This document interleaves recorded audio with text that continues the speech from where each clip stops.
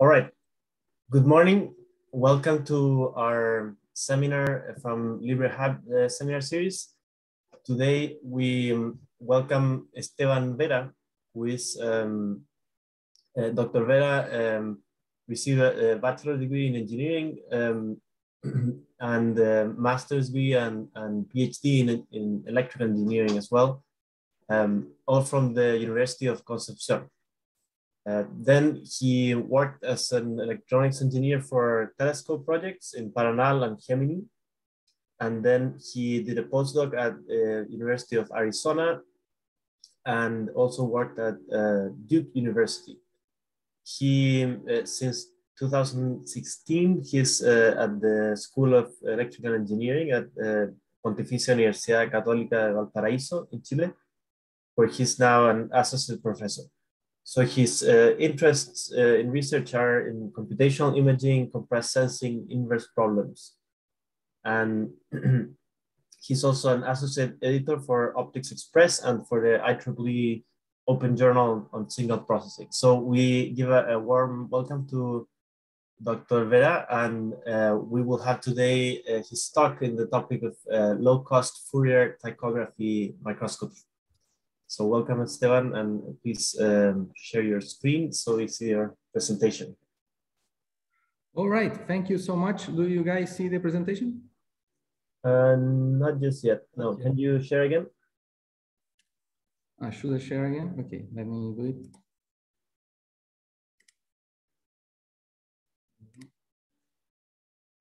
Now we see your screen. We see PowerPoint. And now it's the presentation. It looks okay, fine. Okay, thank you guys. Thank you, Tobias and Vicente, for the invitation. I'm very glad to talk to you today and share a little bit of what we've been doing. So basically, we work mostly on computational imaging at our lab, and we got into the Fourier Ptychography as more as a curiosity exploration for one of our undergrads. So let me share a little bit of that. So first of all, why doing this Fourier Ptychography, or why so much interest also in microscopy? Of course, you guys are mostly into it, you know, biological imaging kind of things. But through the years, we always have these, you know, pretensions that we would like to see it all. Yeah, we want to see wide field of views at the high resolution. We want the best of both worlds, but unfortunately, I mean, that's not the reality. Yeah, so whenever you want to do, you know, pathology applications or very wide field kind of explorations, you're confined to low resolution. Or if you want high resolution, then you have to go through scanning some sort. So you have to give up a dimensionality. Yeah? You either give spatial dimensionality or give away some temporal resolution. Yeah, in case you're trying to observe dynamic things. So we are in this battle, yeah, of field of view and resolution, especially in microscopy, where it's very, very sensitive. I mean, depending on the objectives you want to switch and all that kind of things. So really that's the issue. Yeah, so we want to see it all, hopefully at the highest resolution, and that's a trade-off. We cannot really do it with the traditional optics in mind. So what we do know is that we can actually observe, you know, using a low magnification objective. I mean, we can actually observe a wide field of view. But of course, our resolution will be poor, just like the example here. So instead, I mean, if you go with a high magnification objective, then you will get a very small field of view, but of course you're getting the aimed resolution. So how can you get wide field of view and high resolution? And then we start seeing that we want to really enhance, I mean, the space bandwidth product of your system, of your optical system. So people have been battling with this, I mean, since the 80s, when the Professor Huang at Illinois, I guess he proposed this idea of digital super resolution. Yeah, where you basically take several pictures of a low resolution with a low resolution detector with some small shifts, and from these different shifts, it provides more information, and then you should be able to reconstruct a high resolution image, which is fairly interesting approach. Though you're also switching temporal resolution in this to do this, because you have to do all this.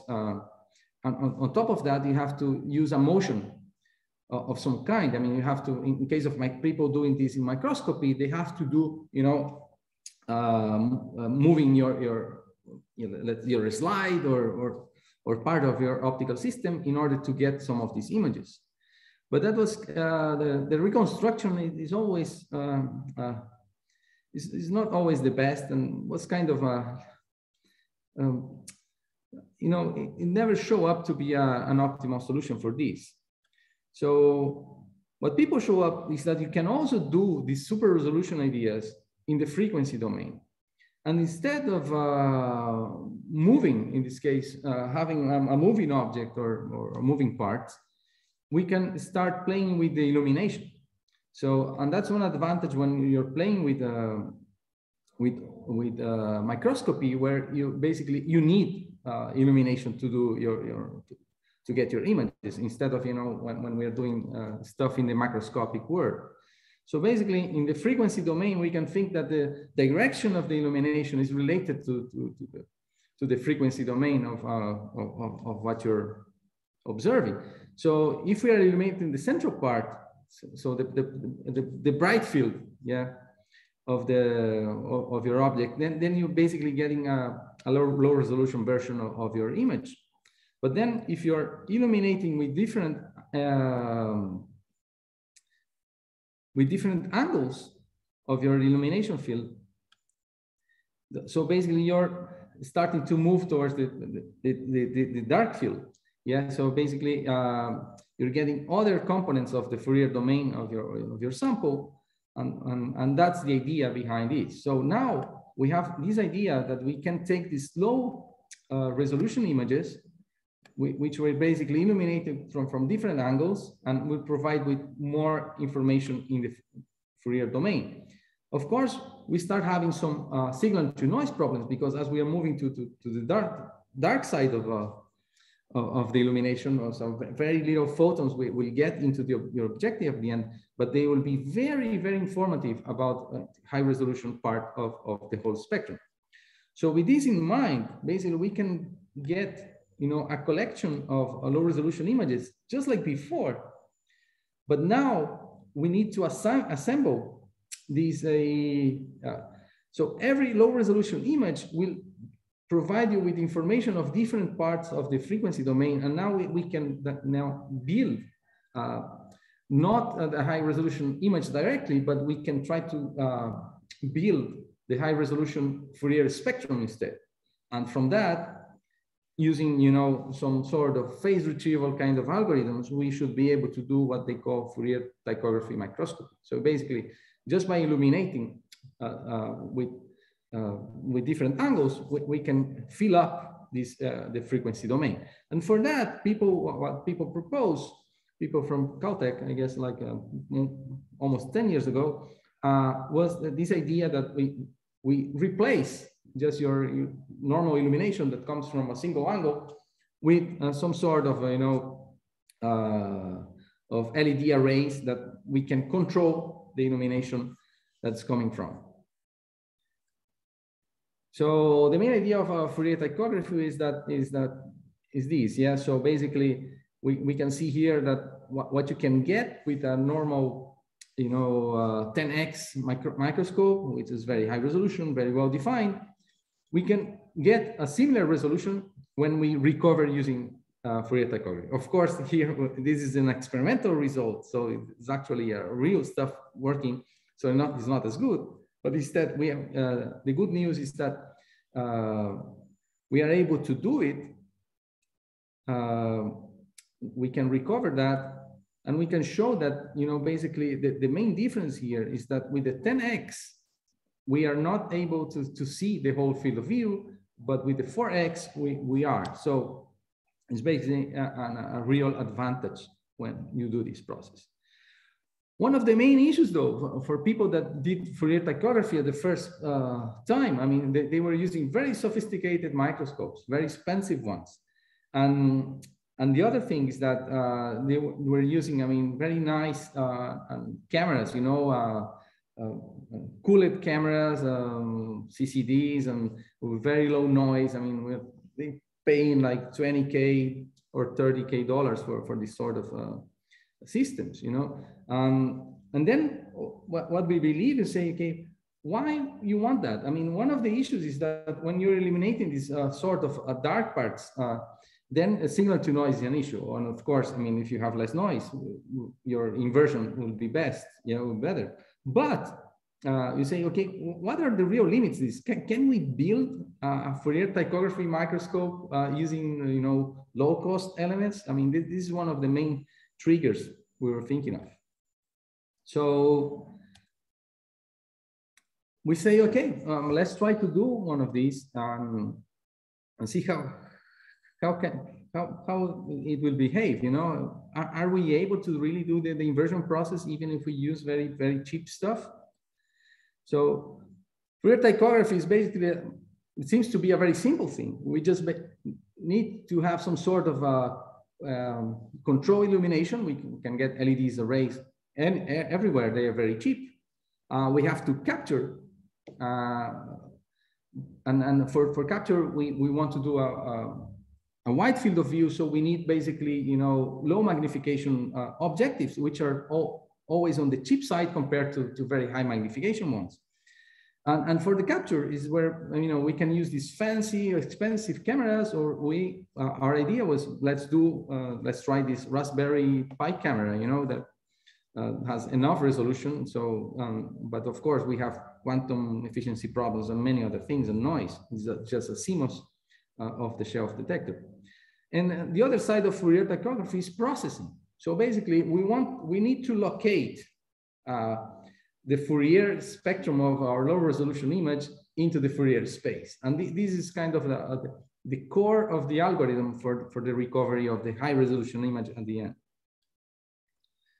So this is an important part, which is indexing, like the position of the illumination within the array with the particular where you are in the Fourier spectrum, in the sense of the position in the K space, and also the span of your of the Fourier spectrum, of the local one. So as we mentioned, basically, if we illuminate with the sort of a central element, we will get a low resolution image here, and then we have some sort of spectrum. And what we need to do is that there's a relationship between the position of your illumination and the overall spectrum.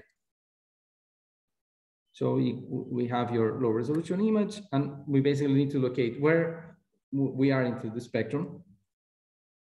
Okay, and this will fill up a piece of the whole spectrum. And then we do this sequentially. We basically take all the different, you know, positions within the LED array, get different low resolution versions, as you see, and they start to get darker, but they are more informative in the high resolution sense. So you really get lows like signal to noise, and that's one of the issues of Fourier ptychography. And then we need to know where this Fourier spectrum belongs.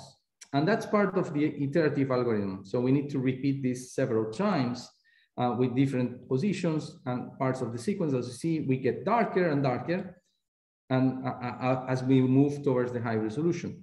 And if we do this several times, and the idea is that we're trying to fill up this whole high resolution Fourier spectrum of your image. And that can be done iteratively, and basically we can reconstruct magnitude and phase because we can use phase retrieval algorithm for doing that. And that will be like the equivalent low resolution image we had at this, you know, part. And so that's interesting. So this is basically how we started with the software development. So we basically say, okay, we have an amplitude part, which is Lena, and we have a phase part, which is sort of this air field. And basically with that, we try to do our simulations first, to do the software development.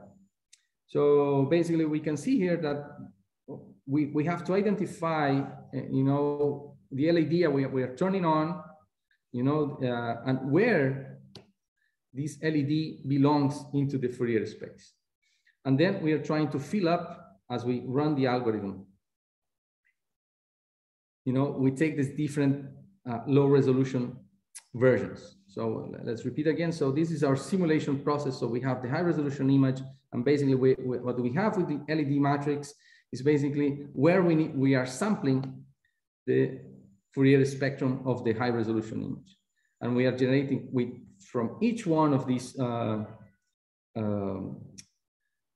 of the illumination points, we are basically getting one low resolution image, which is actually what we are getting from our simulator.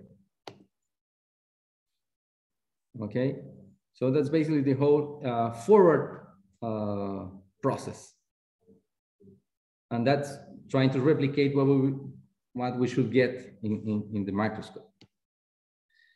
With that said, basically what we need to do now is the recovery algorithm, which will try to fill up now the spectrum.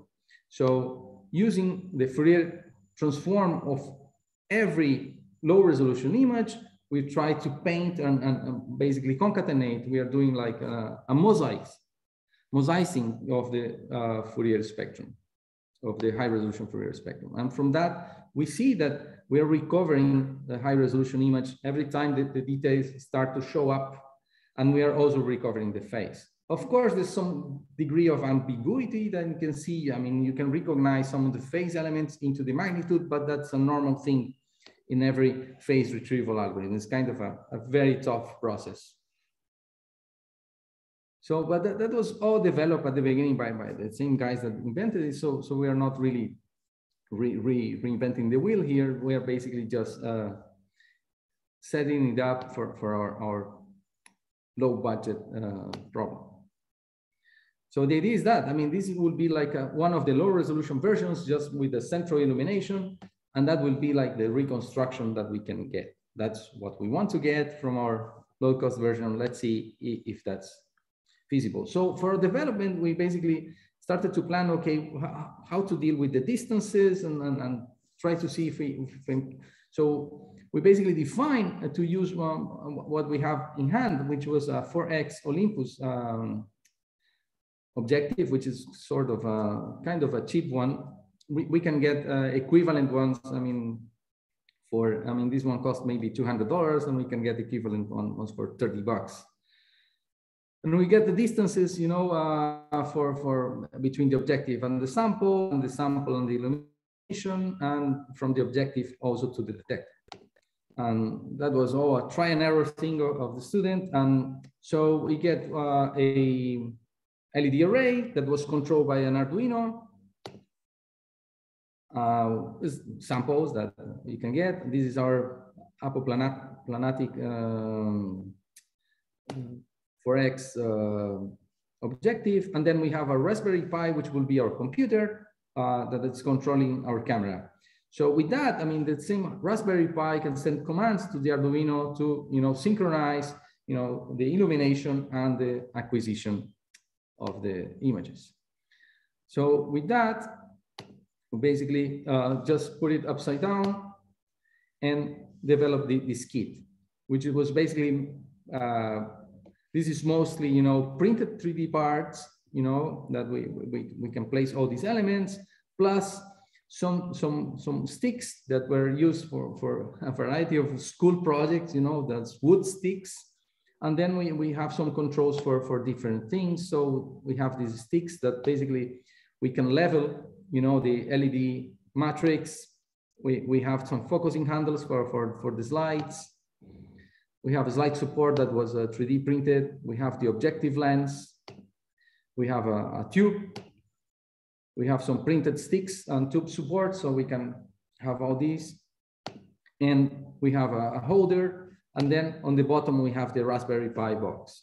So that's basically our kit development process that we had in mind. So after we define the distances, and then we can do some fine adjustments on the fly. So basically the whole process, we have to separate, sorry for this slide that's in Spanish. So one is the hardware side, the imaging side, and the software side. So basically, on the hardware side, we just coordinate, the Raspberry Pi coordinates, the Arduino. So MATLAB coordinate both. So the Raspberry is connected to the Arduino, and then we basically take different illuminations and different captures. And with that, we just, we send all these through a cloud, through a computer, and we just use MATLAB with the reconstruction algorithm and generate a high resolution image. So yeah, we send commands to the Arduino, send commands to the Raspberry Pi, we take the images, we store them, and then we recover the image. That's the whole process. So we also develop a software for the kit where we can, change different things and change, the illumination patterns and the sequence and many other things that are switchable in the algorithm. So that's all available. And also we evaluated the kit costs. So how much we will spend for any one of these kits. And we see two versions here, basically. One is the first on the left is in the American market. Basically, yeah, we get a very nice Olympus objective lens by $130, which was the bulk of the cost. And then the Raspberry Pi and the LED and many other things. So we have that if we get this system with with this Olympus objective in the US, we will pay like $270, almost $300. But we can get a very equivalent one because most of the hardware will be the same price. Of course, the LED matrix will be cheaper if we get it in AliExpress in China. And of course, we can get equivalent objectives because it doesn't need to be the best one in the world. So we can lower down the cost almost to $100. And we've been iterating this process, and we are getting almost close to $100 if we get it in AliExpress in China. So we can basically 3D prints. I mean, that's every time cheaper. So that's the overall version we have now. So and that's the kit development process, and this is what we actually built in the lab. And we finally were able to test if it's worthwhile to do it or not. So we thought about this as an educational kind of kit that we can, even build and give it to schools. Because, I mean, what's interesting here is not only we are doing microscopy. I mean, maybe anybody can do microscopy, achieve microscopy, even with a cell phone. But the main thing here is really thinking about reconstruction, that we have more information than we think. And that the guys can see, that the power of signal processing as well. So we really want to put this into the mind of the students. Not only, we can get a nice image, but see all these trade-offs in firsthand. So that was the main thing. So for our experiments, we basically took images. We used our LED array was a color one, so we have a RGB LEDs within every LED here. So we take 9 images per color. So basically very small, 3x3 array. We took some dark images for calibration. That's a very important process. Otherwise, we couldn't get any reconstructions. We do some 5 iterations of the algorithm, which is not that slow. And we target a resolution of 1K by 1K.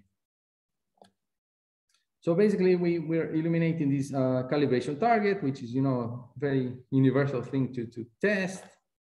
And this is our low resolution version.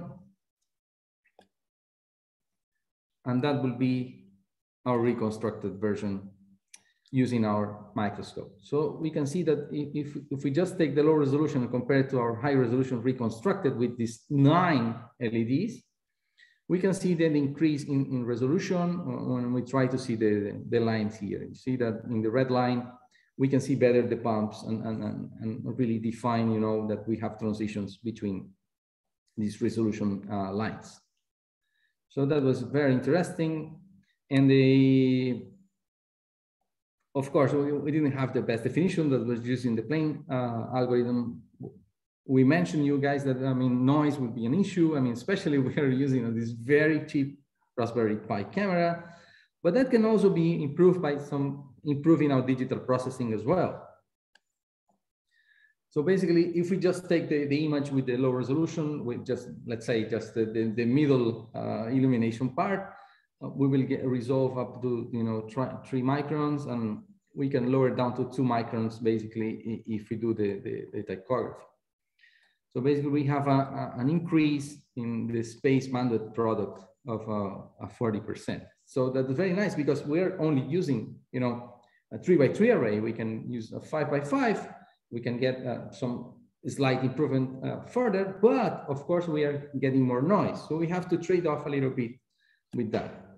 But at least we were able to show that, I mean, there's an increase in space bandwidth. We did some tests now with some blood samples where we were able to see some improvements, of course, even in color. In color, we have also other artifacts, you know, it's very, we always get some chromatic effects at the end of the day, because also the different RGB LEDs inside a pixel of your, you know, LED array, it's not necessarily in the same position. So that also gives you some differences.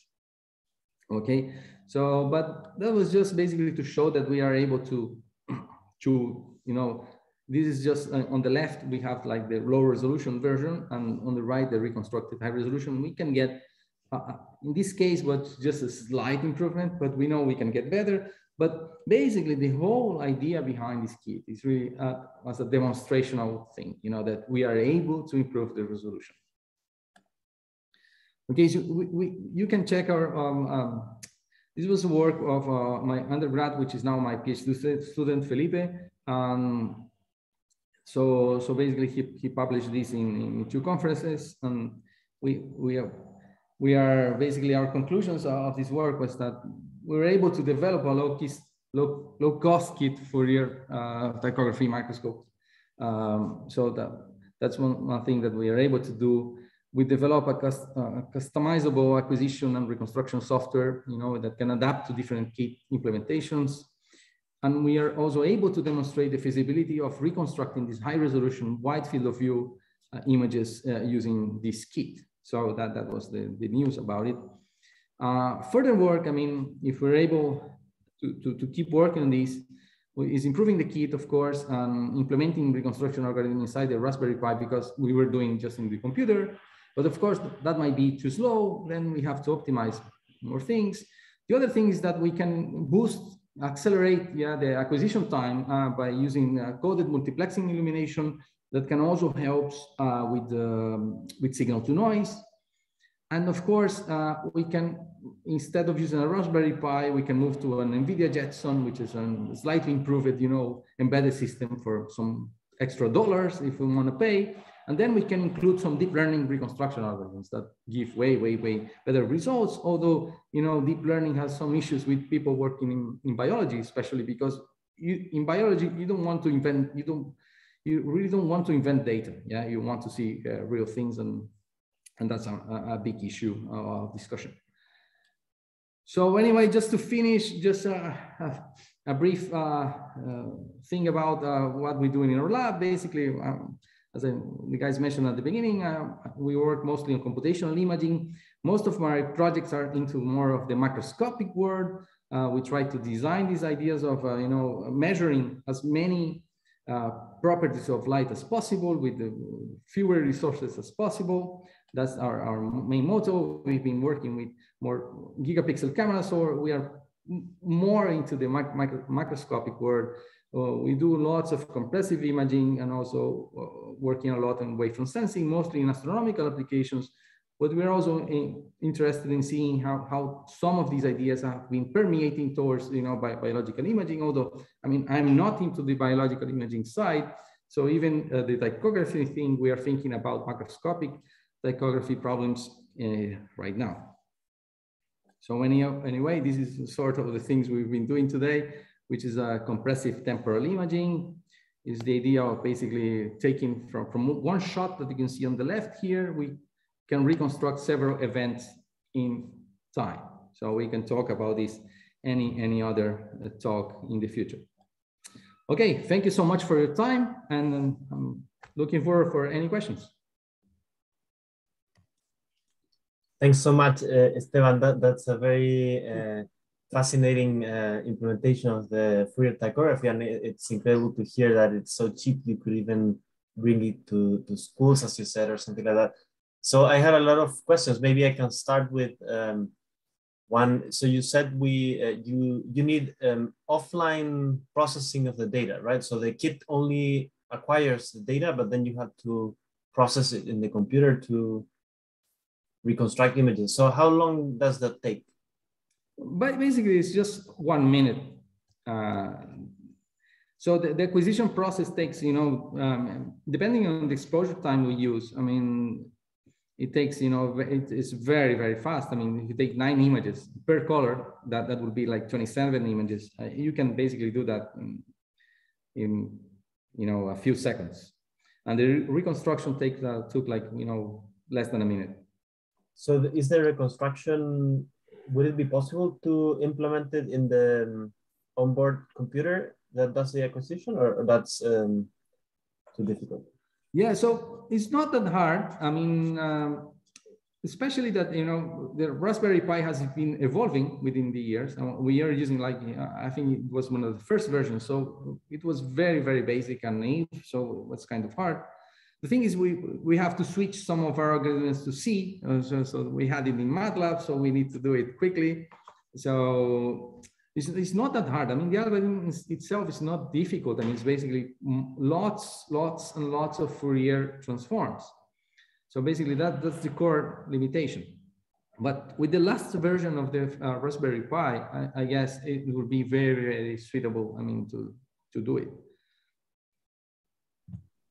Good, thanks. So we had a question here from, China. I'm not sure if I'm pronouncing your name that's right. Do you want to speak up?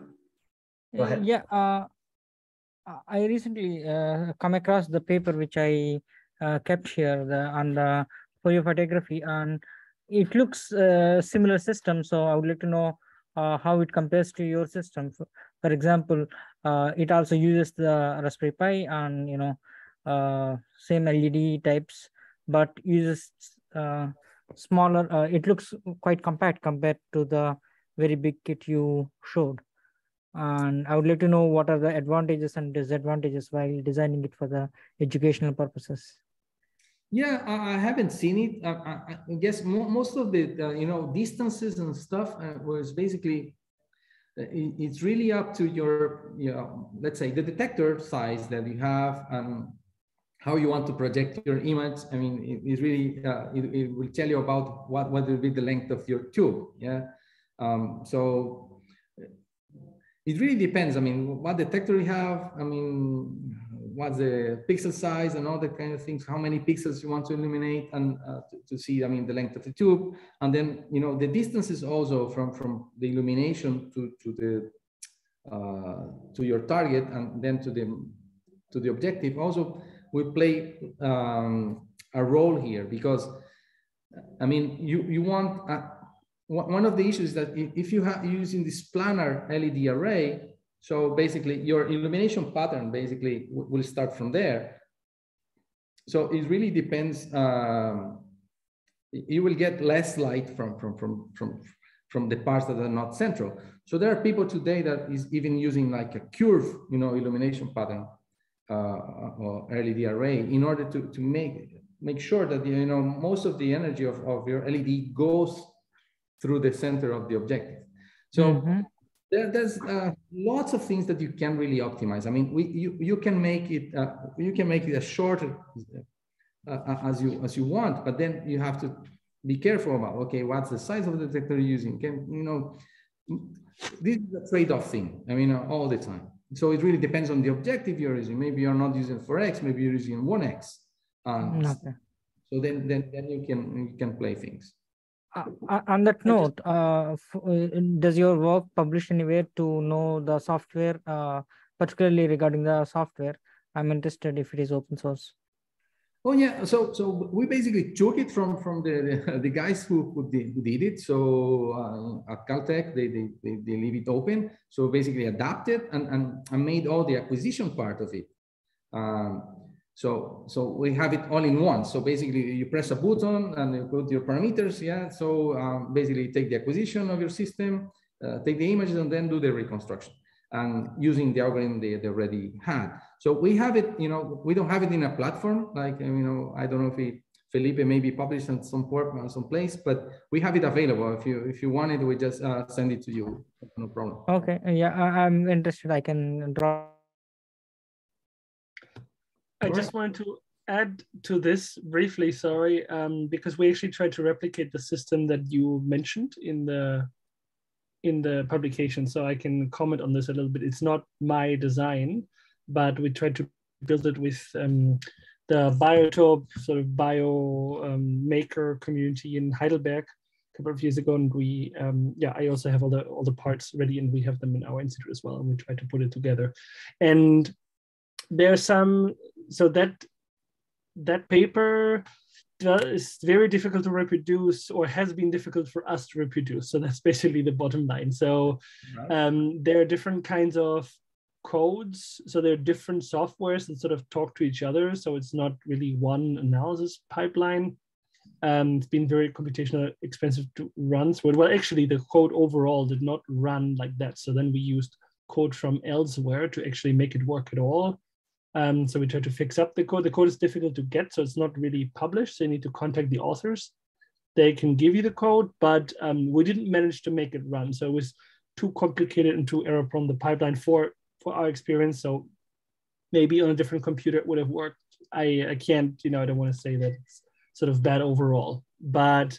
And that's of course completely lensless. Well, it's not, they say lensless in the title, but actually it's not completely lensless because they still use the lens of the Raspberry Pi camera module, but it doesn't have an objective. So the resolution, they say they get a pretty good resolution, but probably if you have an objective, you can get an even better resolution. They also use all the LEDs of their camera panel, of their LED panel. So they don't just use 3x3, but they use 16x16. And I think that hat is really cool. It goes right on the Raspberry Pi. So that's also what we are trying to use at the moment. The 16x16 panel that goes right on the Raspberry hat is a Raspberry Pi hat. So you don't need an extra Arduino, and you have a lot of LED pixels to work with. So these are just a couple of thoughts on that particular paper. So what we are trying to do is to utilize some of the things that we think were good in that work.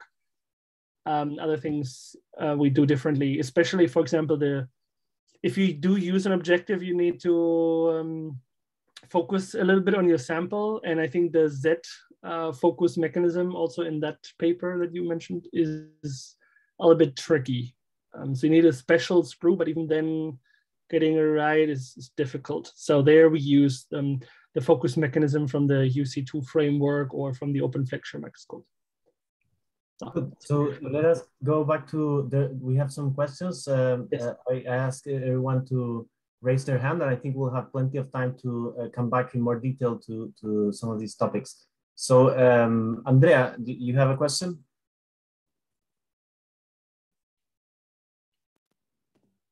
We can't hear you, Andrea. There's some problem with your mic. Can you hear me now? Yes, we can hear you now. Can you hear me? Yes, we can hear you. Okay, awesome, perfect. Yeah, the new earphones. Okay, thanks, Esteban, for the nice presentation. I wanted to ask you, in biology, we mostly use for eye accuracy, precision localization, AP illumination combined with fluorescence. Wanted to ask you if there is a solution based on the same principle to adapt your system to illumination? I was thinking maybe something like micro lenses in front of the detection. Maybe to clarify, are we talking about, I think Esteban was talking about transmission light, right? Andrea, are you talking about fluorescence or also transmitted light? Yes. Illumination instead of transmission. But with fluorescence or not necessarily with fluorescence? Yeah, with fluorescence. Fluorescence, okay. All right. Yeah, I think so. I mean, we can actually, I mean, you can move it further. I mean, one of the things, I mean, fluorescence by itself, you can really beat, resolution limits just, by doing all these tricks, that people do. But if you want, basically, ptychography was to improve, resolution. And I know that there's people working on reflective, ptychography, which is kind of a tricky thing as well. I mean, you can have the system, you can build the system, but then you have other effects as well. So you have so it's more a matter of, whether, reflective ptychography is something people have worked out and they have sorted out.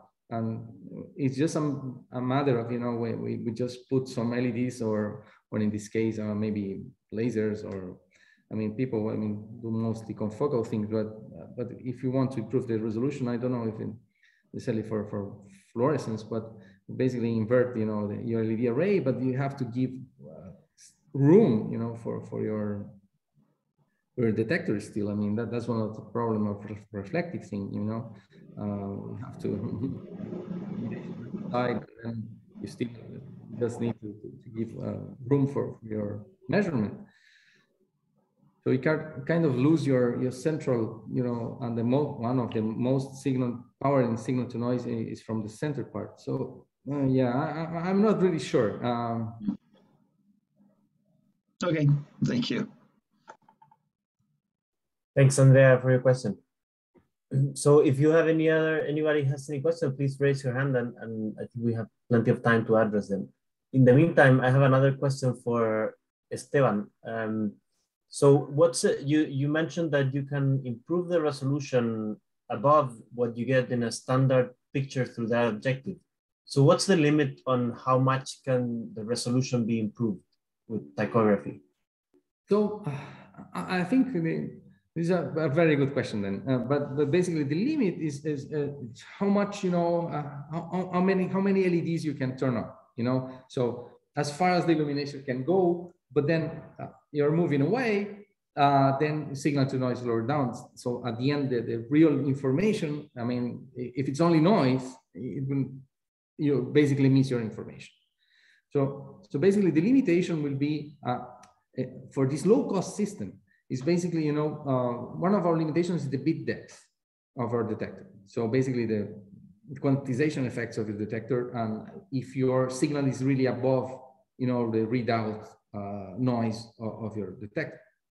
So if we are, let's say we get a 5x5, we get more, illumination, then we basically see, okay, are we above or not, the noise floor of the detector, to see if we have any informative thing. And then we can make a jump in resolution, but then you can also play with the idea that, okay, why not boosting your light source, illuminating with a stronger light, or using a longer exposure time, you get less noise. Yeah. So there's people that have been thinking about this, on how to improve really the signal to noise of your measurements. So basically we can go there's people that have claimed doing, as people always mentioned, if you're using a 16x16, thing, that's okay. And maybe it's impossible to get a 16, X. It's very difficult because you have overlap in the Fourier in your Fourier parts. So this is not just a perfect, you don't have all the information there. So there's something. It's really a trade-off. I don't know. it really depends on that. I mean, I think one thing is the practical thing, yeah, that, you know, how you can get stronger light, you can illuminate from road, but what people have been doing also to improve the illumination efficiency is basically using this sort of, you know, sort of a spherical, semi-spherical kind of illumination arrays, because then you're more efficient with with the angle of incidence and you get more light. At the end, the problem is light in the detector and the noise. So I would say that realistically, at least we can get up to, you know, at least improve twice the resolution. I mean, I think that would be a realistic thing to do. I mean, if we can get from these 3 microns up to 1.5, I think that would be a very realistic thing with this system. Even though I mean, today with the Raspberry Pi, you can get better detectors as well. It will be expensive though. You know, just a better detector would cost you $50, so it's not longer maybe a low-cost solution. So you have, I mean, everything is really that. I mean, I think you can get you know, up to, you know, a better improvement of, like, I mean, the original system, but that would be just this trade-off, you know, $100 versus, you know, $50K, you know, and then maybe you get an explosive demand. But of course, to help with the signal to noise, I mean, the multiplexed acquisition thing, it is very doable. The good thing is that with this system, you can play all that, you know, you can take real data with the multiplexing illumination and see, you know, that even in a very harsh environment, which is a very low signal to noise detector, I mean, you can still get the improvement in resolution that you aim for. Excellent, thank you very much. I think we have one question from Tobias, and would be the last, or if anyone else has a question, please raise your hand. Yeah, thank you again, Esteban. I also found it really interesting. It's a nice system. It's also nice to see that, yeah, you're able to get your students engaged in these fundamental processes. And it's definitely one of these advantages in my view as well, these technologies, that you can take them apart, you can change them, you can also do them at low cost, and you can really get playing and then see where the applications are going to. But just while you were presenting, I actually had the thought, I'm not sure if you've thought about this or if you have any response, whether there would be any advantage of just recording the image in the Fourier plane directly. So if we're not really interested in the low resolution images in the first place, but our sort of raw data is the Fourier transform of the image, then we record the image first and then transfer that into the Fourier space on the computer, where we could also optically record the Fourier space. And that might be, I don't know if that somehow might increase the outcome. I'm not sure if that's really helpful, but it's something that could easily be done. I was wondering. And then also with the multiplexing that you mentioned, so I also saw some papers along those lines. So I guess you can turn on different LEDs in different positions at the same time, so that you can reduce the number of images that you have to take, and you still get very good results. And especially if these are for the high frequency images on the side where you get a low photon count on your sensor, I guess that might help, because you have still several of these on, so you might still get more signal in the end at the sensors. I don't know if these are practical trade-offs that you've tested or thought about. Yeah, so talking about the second part of the multiplexing, I mean, you basically, people started to do it not only by reducing the amount. So if you think about, you know, just applying some coded, some Hadamard mixing of your measurements, you basically just, you can make the same amount of measurements so that there's no compressed sensing and nothing wrong with it, and you just get a boost in signal to noise. You know, you get your square root of n measurements, a boost in signal to noise, and that can be advantages, and the inversion is very straightforward. You know, that's a very, very good advantage. So, but of course, if you do the coded illumination, you can also start playing tricks with more on the compressed sensing thing. And then if you know that your signals are sparse and all that, then you can still improve your reconstruction. And on top of that, reduce the amount of measurements at the end. So you can do it either way. And I think the good thing is that this system, even if it's cheap, it can completely help you, and is to really validate that very, very, very easy. On the other side, when you mentioned that you're capturing basically the Fourier transform straight, and basically you're not doing image, of your object. That's what you're meaning, yeah. So basically sample the Fourier plane. I mean, I think that's even more related to the original Ptychography thing. I think so. But I haven't seen it. I don't know if we have to do, I mean, we need to add some lens or something else to get it. And I don't know how would you handle, again, depending on the illumination, I guess the problem might be, again, related to signal to noise. I don't know, because signal will be spread up. You get some really bright spots and a lot of dark area, I guess, on your chip. Something like that. I was also thinking that might be a problem. That can be an issue, but it's still an interesting thing. I don't know if other people have explored it, but I think it's worth to at least play with it. Very interesting. I'd like to add another question, if I may. Sorry, about the whole architecture that you chose. In the next few minutes. Go ahead, Tobias. Okay. So about the whole architecture, because it seems to me there's one item in your setup that might end up being, well, it probably most likely is the most expensive part of your entire setup, but it's not really counted in the bill of materials, because you need a computer with a MATLAB license for this whole thing to run and to control the whole thing, right? Whereas you actually do have a microcontroller and a computer in the setup, the Raspberry Pi and the Arduino. So I was just wondering why you chose that. So I guess you can run the MATLAB on the Arduino, so you would have to program with Python instead.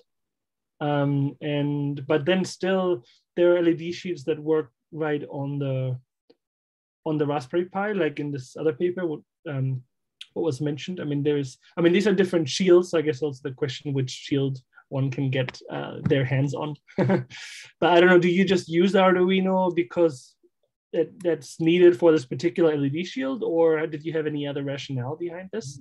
No. Basically, I mean, for the LED array we had, it was just easier. Just the easy thing to do. But of course, you can do it. It really depends on the LED array. I mean, maybe it has a microcontroller, and then you can talk immediately with the Raspberry Pi. That's no issue. And you're right. I mean, software. I mean, MATLAB is not a cheap stuff unless you are in Chile. But anyway, of course, I mean, this is only Fourier transforms. Playing in an iterative fashion. I mean, that this can be easily transferred to Python or C or whatever. But on top of that, I mean, the Raspberry Pi is quite limited in processing. So my suggestion, I mean, if we want to do this a little bit more professional, maybe spend a little bit more of money, I would go for the NVIDIA Jetson. So the NVIDIA Jetson costs $100, has way more, and you can even run some of these deep learning stuff inside, and will be a marvelous companion here. But maybe it will start going against your low cost, your target. So, but as a matter of fact, I mean, you can also reduce the amount of iterations, but also depends on how many illumination patterns you're doing. So there's lots of things that can add up to the processing time. So I think that we can I mean, remove the computer, instead of a 2K computer, $100 NVIDIA Jetson will be fine. And Fourier transform works just fast, or even some deep learning stuff, and will be very, very quick. And of course, we can get rid of MATLAB. This is just, because that was available and ready to use. I mean, because we were mostly interested in, trying to get the images and see if we can really reconstruct. rather than yeah, because you were also using code from that was already written in a way and just so modified. So that makes sense. So for these, this was undergraduate thesis. So it's really, I mean, was not focusing on let's do it all as it should, and that's why we never ended up, publishing, on a journal or anything like that. We never kept playing with this at the end, but we just wanted to do some sort of demonstrational thing. Okay, we can do something cheap that can take images and can reconstruct high resolution stuff in wide field of view. That makes a lot of sense. Thank you very much for discussing with us anyways. Thanks. Thank you guys for the invitation. Very good. Yes. Thanks a lot for to everyone for the questions. And I think we have plenty of topics to continue discussions offline. But for today's session, we'll leave it here. And thanks so much, Esteban, for your talk and explanations. Thank you, guys. I'm looking forward to meet you in person, and hopefully, I mean, we're going there, or either you guys can come here, and we can keep discussing and see if we can do stuff together as well. Thank you so much. Very nice. Thank you very much. Goodbye, everyone. Bye.